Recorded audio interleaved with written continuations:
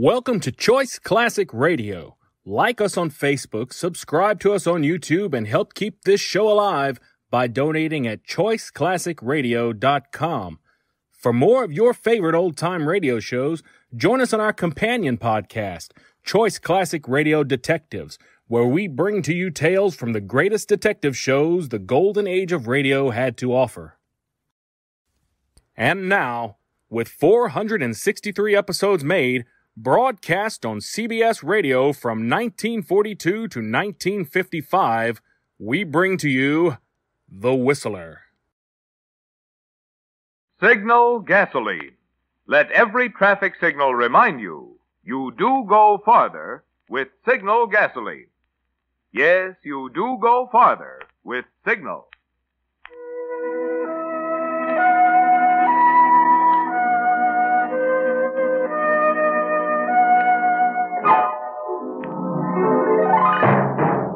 The Signal Oil Company and your neighborhood Signal dealer bring you another curious story by The Whistler. Tonight, Death Watch.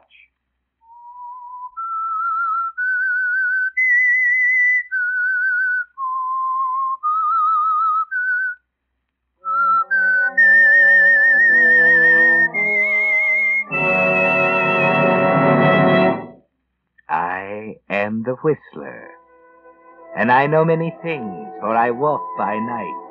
I know many strange tales hidden in the hearts of men and women who have stepped into the shadows. Yes, I know the nameless terrors of which they dare not speak.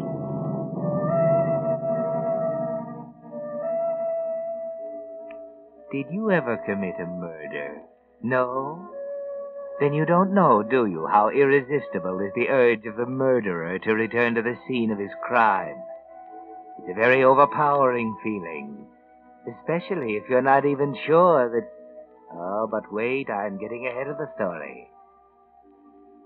They found Lucille Doane late at night, on the floor of her not-too-lavish apartment.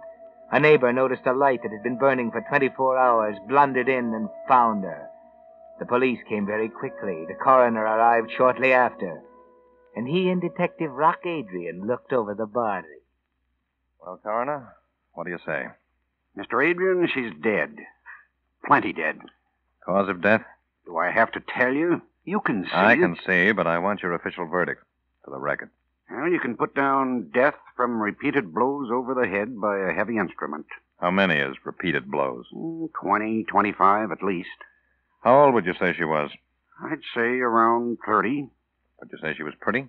Beautiful? She was certainly better looking than she is now. Why worry? The papers will headline her as a raving beauty. The newspapers won't hear about this case yet. Time of death? Oh, I'd say about this time last night. Well, I guess I got everything I need from you. Go ahead if you're through. I am, and glad of it. This isn't my favorite kind of case. You coming? No, not just yet. And, Coroner. Yeah? Don't talk about this to anyone, especially reporters. All right. Say, you got any ideas on this one, Mr. Adrian? Nothing much. But I don't think the murderer of Lucille Doane is sleeping peacefully tonight. Well, I don't blame him. I wouldn't either if I'd done something like that.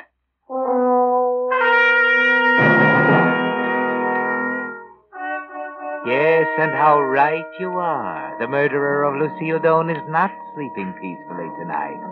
Is he, Oliver? No, Oliver Gorst is walking the streets, wandering aimlessly, paying little attention to traffic, thinking. Hey, why don't you look where you're going? What's the idea? Oh, I'm sorry. I wasn't thinking. I was thinking about something else. I'm sorry. Hey, you all right? You don't look so good. I'm all right. There's nothing the matter with me. Stop staring at me. I'm all right. Okay, brother. Okay. But you better watch out where you're going. Yeah.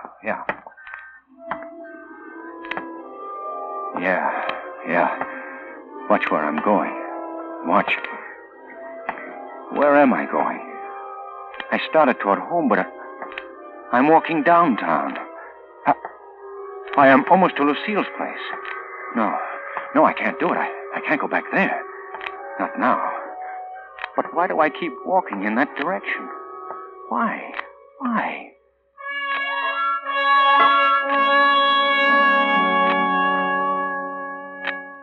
Yes, why, Oliver? Why this irresistible desire to go back to the scene of the crime, as they call it? Seems to get worse all the time, doesn't it? It's almost 11:45, just 24 hours since you killed her. Now you want to go back. But that's dangerous, you know that. The police might be there right now, gathering clues. Then they'll peer through microscopes, test things, interview people, and soon they'll be combing the city. For you. The murderer returns to the scene of the crime. If that's true, then why don't the police just wait there for them? Maybe they are. Maybe they're waiting there for me right now. I've got to be careful. I'm almost there. I can't go. I can't. It's suicide.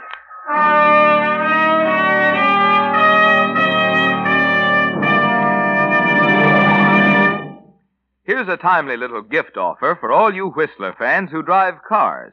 You see, July 1st, that's next Sunday, is the deadline for getting the new federal use stamp on your windshield.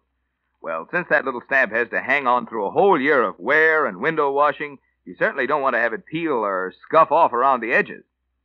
So Signal Oil Company has had some special transparent use stamp protectors made up. They're neat looking, they're easy to apply, and they're free. Yours for the asking at any Signal gasoline dealer. Of course, like everything in wartime, supplies are limited, and every car will be needing one. So I'd suggest that you get yours this week. Just drive into any of the friendly stations displaying Signal's yellow and black circle sign and say, I'd like one of Signal's use stamp protectors that was offered free on the Whistler. And now, back to the Whistler.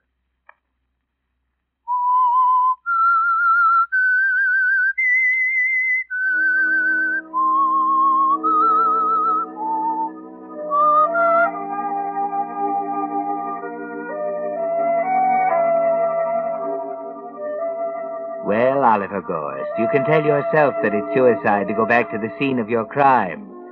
But you can't stop that irresistible desire to go anyway, can you? Your head tells you to turn around and run, but your feet take you closer and closer. You'd better be careful, Oliver. You'd better be careful.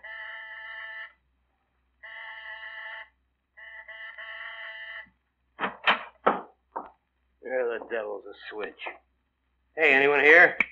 Hello, Inspector. They told me I'd find you here, Adrian. What's up? The idea of camping here and not letting the newspapers have the story. Not so loud, Inspector. Close the door. I've got a hunch about this crime. I'm listening. Better be good. Where's Arnold and Henderson? They're sleeping. Sleeping? And just what do you do while they slumber? Wait. We take turns. For what? The murderer? I don't get it. Whoever killed Lucille Doane did it in a moment of blind fury and then rushed out of here thinking only of escape. Only then did he realize what he'd done. Now he's bound to have the jitters. Every time he picks up a newspaper, he expects to read about the crime.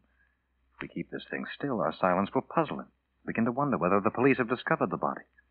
He might come back for any number of reasons. But I think he'll come back lured by all the doubts and hopes and curiosity our silence can stir up in the mind of one who's come face to face with murder for the first time. Murder's very upsetting, you know. Yeah, especially for the victim. Well, all right, Adrian, go ahead.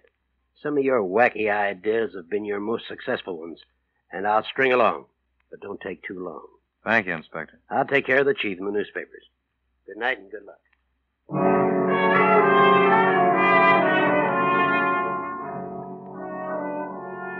The detective has a hunch, Oliver, and it's a pretty good one. Of course, you don't know it, but he's figured you out pretty well. Except when you committed murder, you were more surprised than upset. Yes, you couldn't believe you'd done it. You wanted to go back and convince yourself right then. But something told you not to. Instead, you ate a big supper. Murder made you terribly hungry. There was nothing like a good meal to buck a man up. Only now you wish you had gone back, don't you? Just to make sure. Maybe I didn't do it after all. Maybe it's something I dreamed. I've often thought of killing someone. No, of killing her when she was causing so much trouble. That's it. I dreamed of killing her, and the dream was so vivid, I thought it actually happened. I have to go back to convince myself it isn't true. She'll be surprised to see me so soon after our quarrel. I'll look around, and if I don't see any bloodstains, I'll know it didn't happen. But why can't a man be sure about something like that? It's such an awful thing to do. Kill a human being. I couldn't have done it. I'd feel remorse. I'd have such a sense of guilt I'd have to give myself up or drown myself. It goes to show I didn't do it. How could I have eaten that meal afterwards if I'd killed her? The food would have choked me. But I'm hungry again. I'll stop for a sandwich. That'll give me time to think.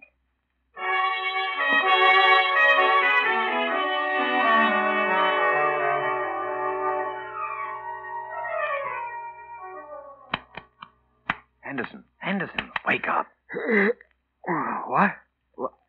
Oh, it's you. Time for your watch. Here's some coffee. More in the thermos. Oh, thanks. Look, do you really think we'll trap this guy? Well, it seems to me I've been here a month already. I'm playing a hunch, that's all. I could be wrong. Well, much more of this, and we'll be chasing each other around with butcher knives for diversion. Don't worry, Henderson. The idea is not as crazy as it sounds. Okay, Mr. Adrian. Wake me if you hear the slightest sound, will you? Yeah. Good night. Good night, and pleasant dreams.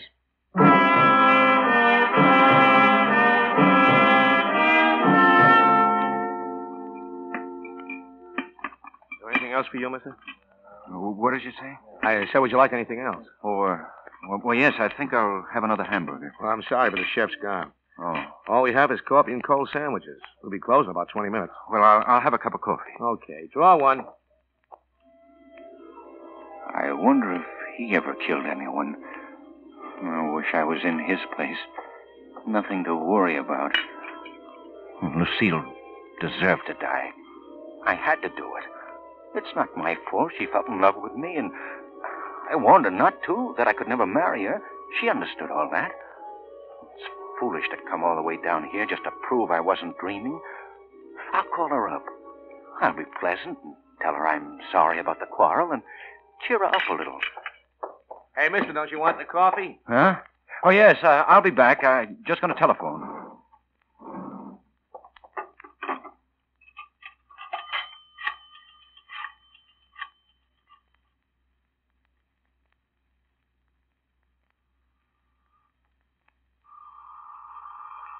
No. Don't touch that receiver, Henderson. Oh, it might be headquarters. No. I'm not to be called here. I've left instructions with the operator to trace any call that comes in. Try to stall anyone who calls. Let it ring.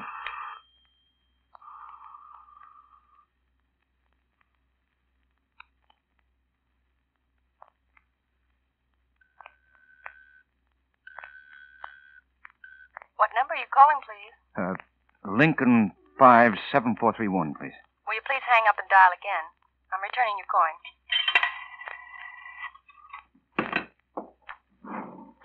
Sorry, mister, we're closing up. There's a drugstore up the street where you can telephone. It's no use. She didn't answer.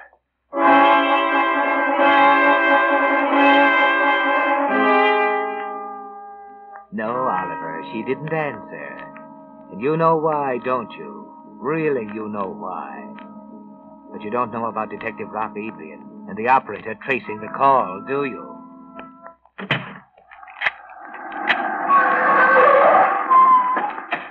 Hold it. Sorry, I'm closing. This place open around the corner. Never mind that. Did anyone telephone from here within the last 5 minutes? Huh?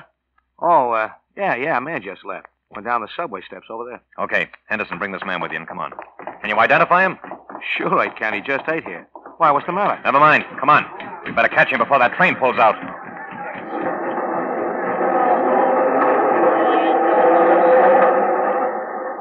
Wait a minute. I'm afraid we're too late.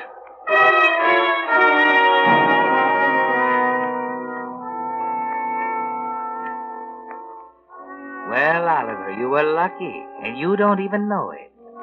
Sitting safely in the subway train, your thoughts are far from police and your danger. They're with Lucille. Why didn't she answer? Maybe she was out with someone else. And all the time telling me I was the only one she ever loved.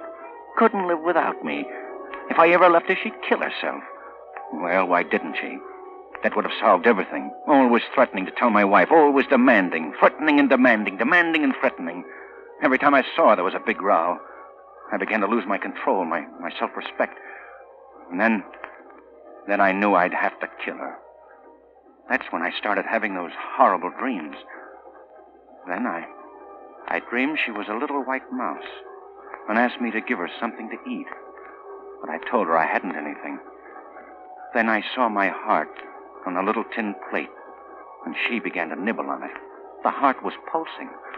And when she bit into it, I screamed and grabbed the poker and began to beat her with it. Beat her and beat her, long after she was dead. All out, end of the line. All out, mister. This is the end of the line. End of the line?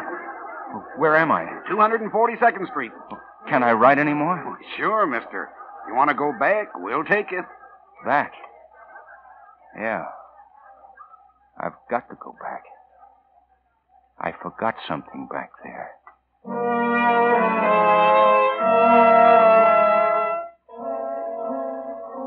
Yes, Oliver, you forgot something.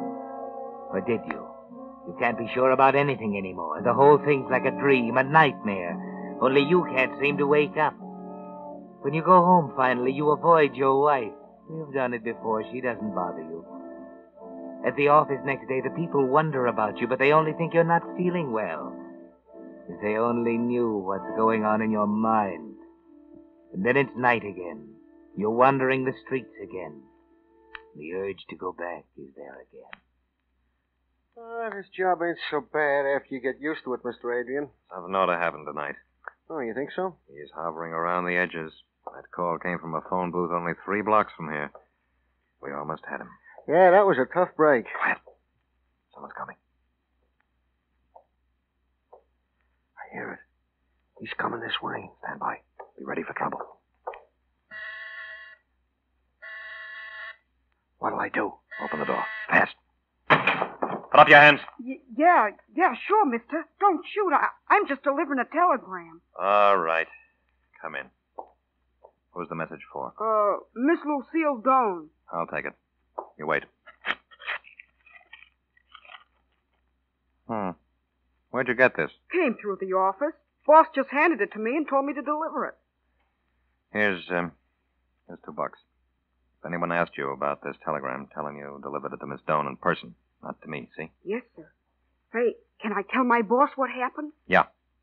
Tell him if anyone tries to put a tracer on this telegram to find out if it was delivered, he's to get in touch with police headquarters. Yes, sir, I'll tell him. Thanks for the $2. That's all. Well, what's up? Read this telegram. Meet me for dinner at the usual place, signed Ollie. Who the devil is Ollie? That's our man. The one who phoned. The murderer? Perhaps. Oh, dining with a corpse would be a novelty. Look, if he's the one, what's the point in inviting her to dinner? Maybe it's hope. Maybe he's trying to convince himself it never happened. Maybe it's an attempt to fool the police in case he's found and questioned. Well, if we only knew where the usual place was, we'd drop in for dinner ourselves. This Ollie doesn't know she's dead. If he isn't our man, he'll probably try to find out why she doesn't meet him. We'll just sit tight. Oh, no, not more waiting. Well, I think I'll water the plants again. That geranium's going to blossom any week now.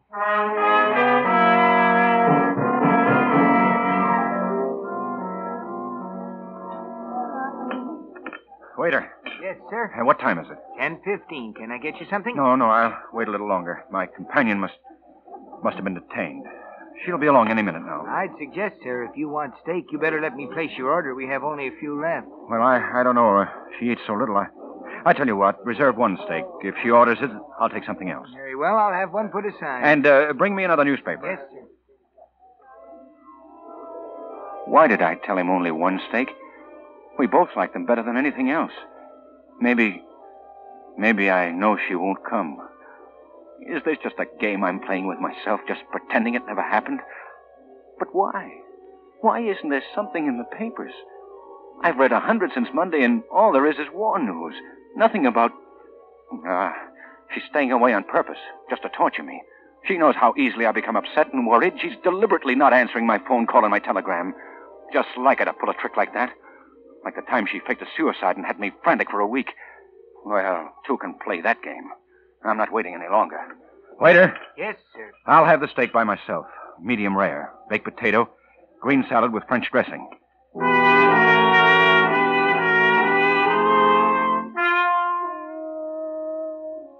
That's right, Oliver. Get angry at her. That will relieve the tension in your mind for a while. Eat a good meal. Go home. Get a good night's sleep. You'll feel better in the morning. But you don't, do you? And the next night you're worse than ever. Take it easy, Oliver. If you can just wait a little while longer, Detective Adrian can't keep this up forever. Adrian, I can't put the chief off much longer. He's howling for an arrest. We'll get him, Inspector. He's nibbling at the bait. Yeah, but when? It's 3 days since the murder. That's not long. Just give me a few more days. Days? Good Lord, the chief wants to see me the first thing in the morning. And I know what he'll say. I can guess. Give me one more day. I'm sure something will break. Well, I'll try. I'll tell him you got a hot lead. The case will soon break. Thanks, Inspector. Oh, forget it. And let me warn you, Adrian, this is the last time I get involved with you and your hunches. This kind of detective work is too hard on the nerves. I'm a wreck. And my wife's complaining. But just think what state of mind the murderer must be in. Oh, Lord. What I wouldn't give for a night of quiet, undreaming sleep. I'm a sick man. Maybe I ought to go to the doctor. But I'm afraid. Afraid of what I might tell him. I've so many things on my conscience. There's only one person in all the universe who can help me, and that's Lucille. I can't fight anymore. I've got to go to her.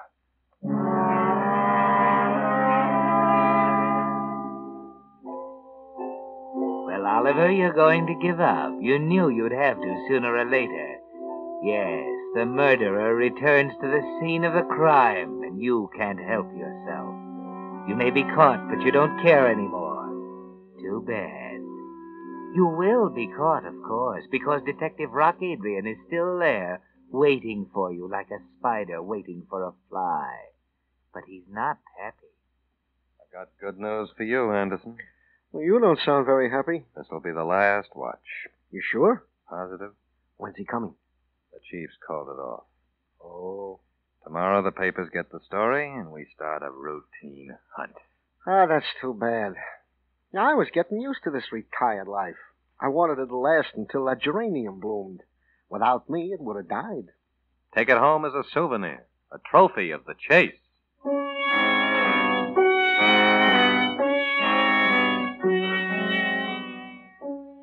You see, Oliver? If you could only wait until tomorrow. But you can't, can you? You're going back to Lucille right now, and nothing can stop you.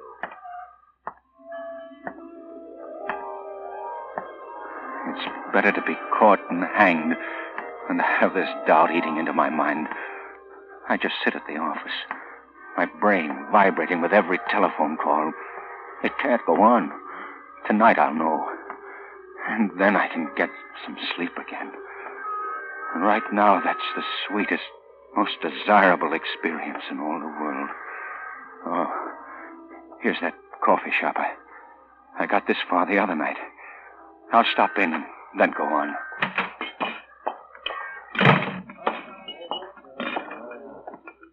What's yours? Coffee. I guess I'll have a roll, too. Draw one. Hey, mister, you were in here the other night, weren't you? Oh, yes, I guess I was. You made a phone call, didn't you?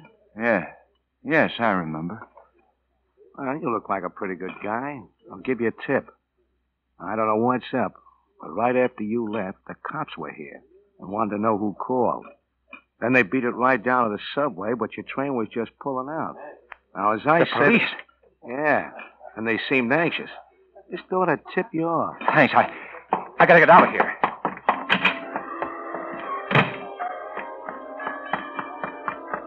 They're after me. It's true. I killed her and they're after me. I gotta get away. To Mexico, anywhere. They don't know who I am yet. I can make it. If I hurry, I can get away. Taxi! Taxi!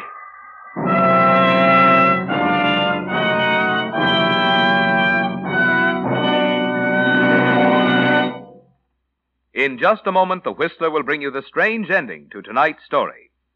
Meantime, I'd like to tell you about the happy ending that more and more drivers are finding in their quest to make rationed gasoline go farther. Now, if you think I'm going to say Signal Go Farther gasoline, well, you're right.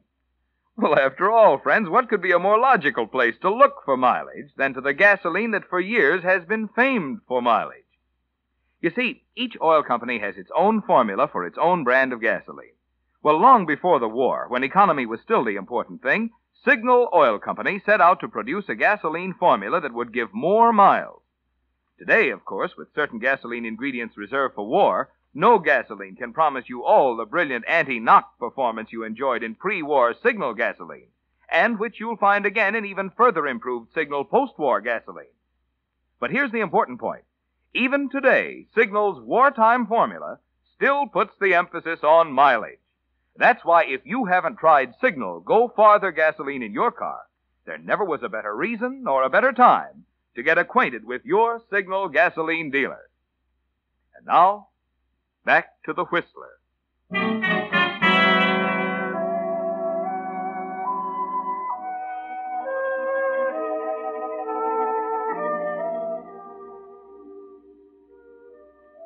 Well, Oliver Gorst, by a stroke of luck you found out. At last your mind is relieved.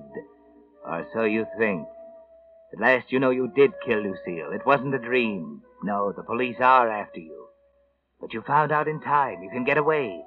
As long as the police don't know who you are, you can just go home and pack your bag, buy a ticket, and go away. Nobody will ever know. And those policemen sitting back there in Lucille's apartment can wait till doomsday for you. Your move. Well, thanks. You know I got you licked. Sure. But I like to take my time about giving up.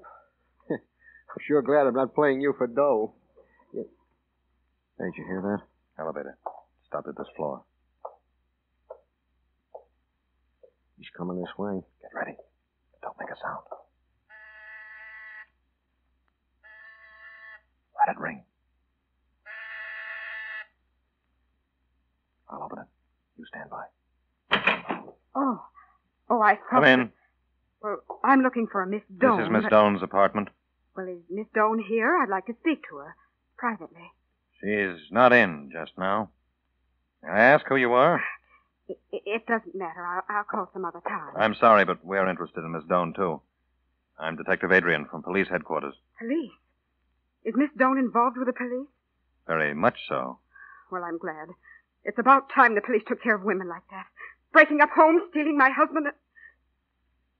I found her address in my husband's letter file. I came here to tell her that if she didn't leave him alone, I'd call in the police myself. Your name, please? I'm Mrs. Gorst. Mrs. Oliver Gorst. And I want to tell you that Your address? 30 Western Street. As I was saying, Oliver and I were quite happy until this woman came along. What's the matter? Here they are, Mr. Adrian. Hello, Inspector. This is Rock Adrian. Have Oliver Gorst, 30 Weston Street, picked up for questioning. Yeah, for the murder of Lucille Doane.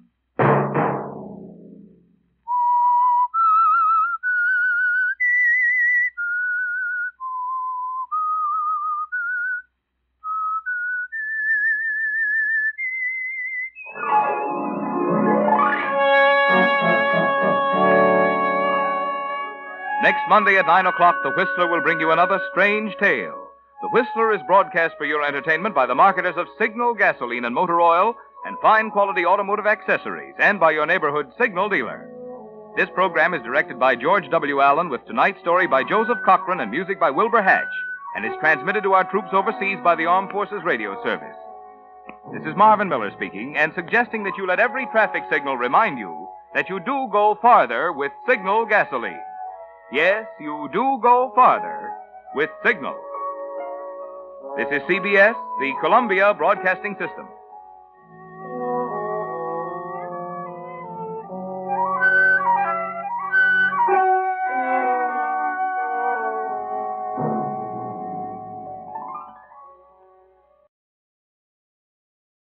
That concludes today's episode.